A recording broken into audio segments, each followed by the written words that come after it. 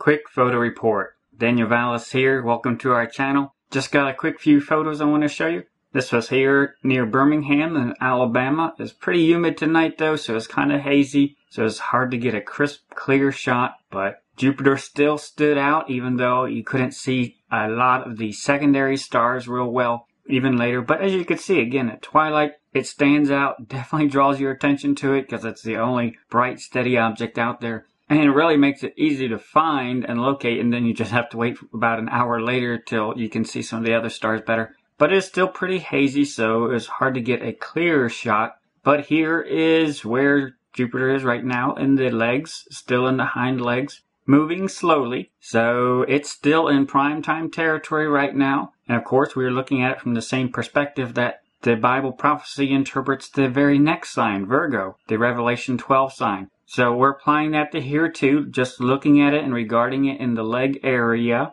And right now you could still say it's strongly in the leg area, especially if you take out the lines too as well. But again, the same way that the Revelation 12 sign is interpreted, that is how we're applying it here, since we see that is the way it is in the Bible. And when we look at the projected chart, again, we could see we're in prime time territory now, but it's moving away. It's moving away slowly, but not too many more days, and the further it goes, the harder it is to make a case that yes, it's still in the legs. So we're in prime time territory right now, in the month of Av, associated with Leo the lion too as well, and Simeon with hearing. So we have a lot pointing our attention and have drawn our attention to where we are right now. So we've seen a lot of patterns rehearsed in the previous days, and we should take note of them and record them, because there are some beautiful pictures there. But we do not know the day or hour, and Jesus told his disciples that he will come at an hour that they know not. We're going to have a very good idea of the time frame, but the final details we will not know. So we must continue to watch. We must continue to shine bright at this time. Now is the time when we examine our life, when we rise up, when we trim our lamps. Check that midnight oil. Check your relationship with God. Check your prayer time with God. Check your time in his word. Now is the time when we are running out of time, when we realize we need to be shining bright.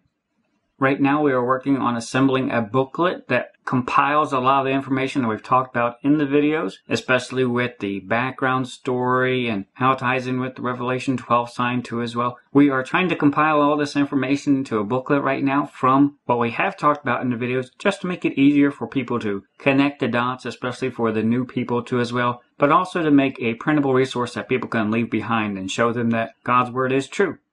We see time is running out. We see events even in the world and the news picking up speed. That definitely shows us things are afoot. The enemy knows what time it is, and we've covered that in depth too as well. So much coming together, so pray for this project. Pray for me. I need strength. I need wisdom. And pray for this ministry that the Lord will use it to awaken others to what time it is, and that we need to get busy and shine bright for Christ right now. And when these things begin to come to pass, then look up and lift up your heads, for your redemption draweth nigh. Serve Christ first and highest above all else. Maranatha.